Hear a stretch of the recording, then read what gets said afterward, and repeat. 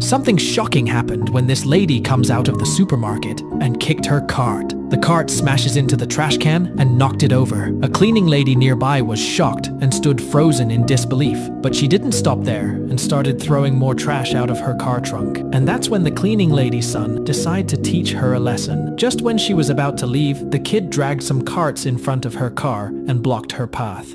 The lady got furious, but as she got out to move them, the kid seized the opportunity and sneaked all the trash back into her car's back seat with his dog. The lady had no idea what just happened, and she drove off with all her trash. And if you think that she deserved it, subscribe.